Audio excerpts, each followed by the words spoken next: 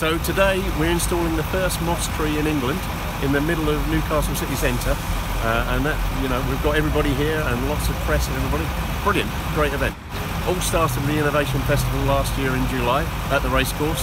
So we had a sprint where we were looking at how can we improve city centre environments, and this was one of the winning ideas that came out of that, and we've been working on it ever since.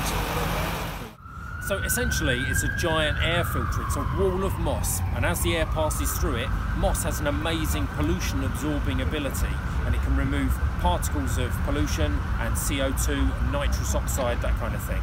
I just think it's fantastic. It is so exciting that this moss tree, the first in the country, is here in Newcastle at one of our busiest junctions. It's brilliant. So we've got all the buses going past to the Haymarket, and all of the data about pollutants, about humidity and everything will be taken in by the moss tree. There's all this technology behind it, and that will be transmitted to the Urban Observatory at Newcastle University, who are going to monitor the data, monitor the effectiveness, and then we'll see where we go from there. But this is tremendously exciting for Newcastle. Yeah, Ordnance Survey were involved with the Innovation Festival last year in Newcastle, looking at green initiatives, and so we've supported Northumbrian Water on one of these ideas, which is the moss tree, and it's about bringing the power of location to any problem or any query.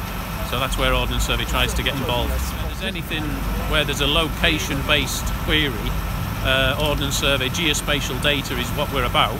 So we should try and help do that and help partners solve problems that they're thinking about.